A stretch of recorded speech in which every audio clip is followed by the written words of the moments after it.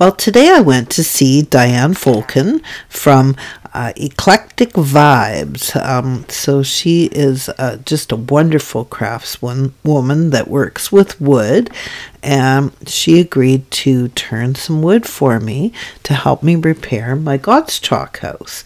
So let's see what kind of a job we had done tonight.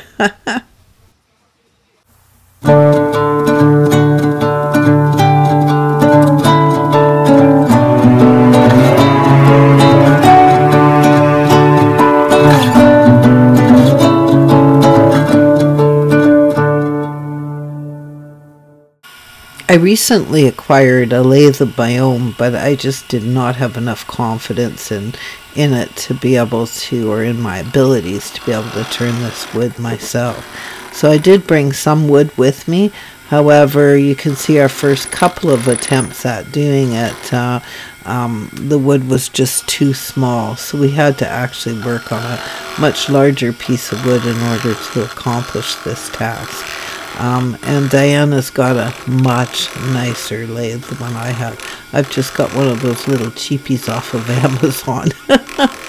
So here's Diane just sharpening up the tools, and I guess that's kind of one of the big things when it comes to using a lathe, is making sure that you have tools that are sharp enough that are going to be able to do the job correctly for you. And here she is trying to turn again one of the smaller pieces of wood that I brought along, and it's really kind of giving her a hard time. Plus I think this wood is very soft, which is less than ideal for using a lathe. So she's trying her best with it, but it's just not coming together, and we're going to give up pretty quick and use one of her pieces of wood. So so there you go. This is one that's a little bit bigger, and this is going to work much better. So the idea is to be able to recreate the corner post of the front porch, which is missing from my house. And like I said to Diane, it is not important that it is an exact match. We'll just do our best to try and match it as close as we possibly can. And boy, is she ever so talented when it comes to doing this.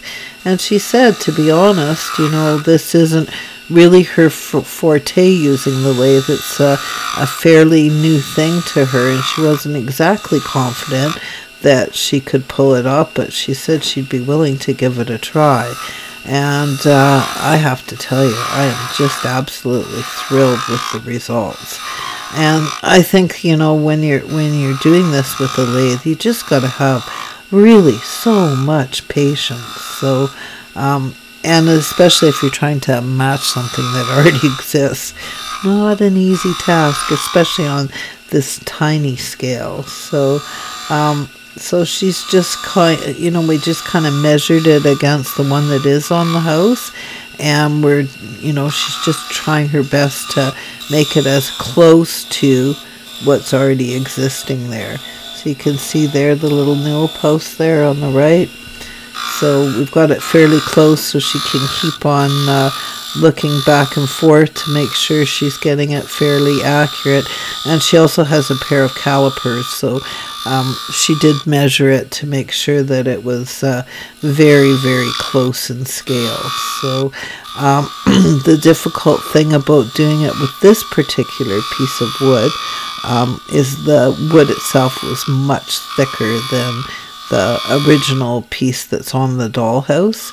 So but she needed to do that because on either end, to clamp it into this larger lathe, it really did need the stability of having like a larger chunk of wood. So and I mean, the first two attempts with the smaller wood, not so great, but look at this. I mean, it's really coming along.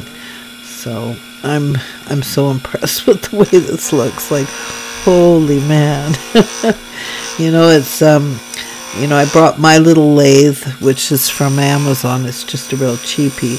And Diane showed me how to use it. So I'm going to be attempting some on my own, I believe. But I just didn't want to mess up this little dollhouse because it's just so special. So here she is now with piece of sandpaper, just kind of going over her work to make sure that it's nice and smooth.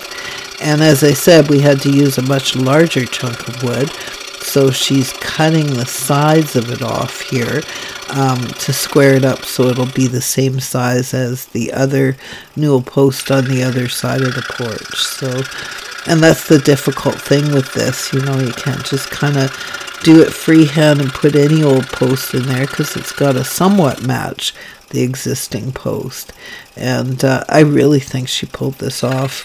Well, you'll see when it's done. It looks quite good. So she's just kind of squaring off the bottom so that it's a closer match to what is on the existing house. So I'm so happy with the results. Like, just I couldn't be more tickled.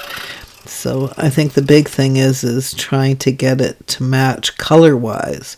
So you can see there, the one on the left is the original, and the new one on the right. Pretty good, hey? I think that looks so good. Like, I'm just so happy with that. I think the results have been just outstanding, just absolutely outstanding. So now I've got some of these 1/12 scale little spindles that you would use for a staircase.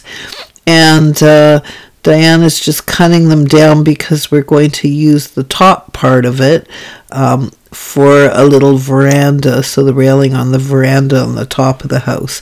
That I cannot match exactly because I cannot find an existing picture of what the original did look like.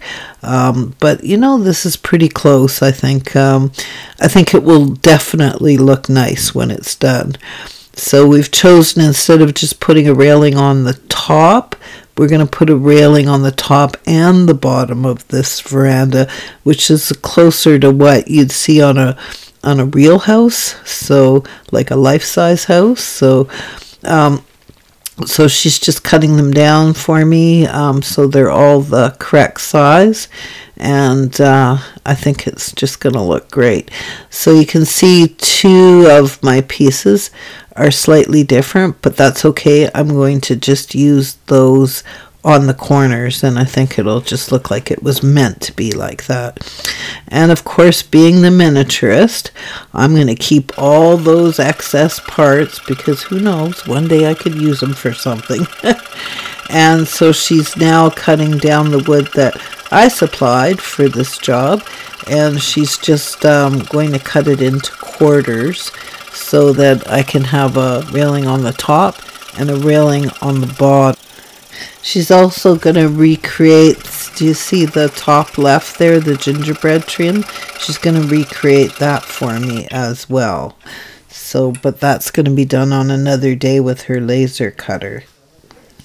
Can see here how the bottom porch looks, and now I have all the pieces cut for the top porch, which I'm going to have to install on another day. I just got to figure out whether or not I'm going to paint it or try and stain it to match the existing. And there's Jimmy doing his inspection. Ah, Jimmy, he's so funny. So he doesn't stay still for very long, so to be able to catch him on film is pretty hard unless he's inside his cage. Oh, there he is. Oh, he sees Daddy. So, and I'm asking him, Jimmy, what do you think of my new dollhouse? Well, we have lots of work to do yet to be able to finish this old house. Thank you so much for watching today. If you haven't already subscribed to my channel, please subscribe and hit that like button and tell your friends about my channel, and have the best day ever.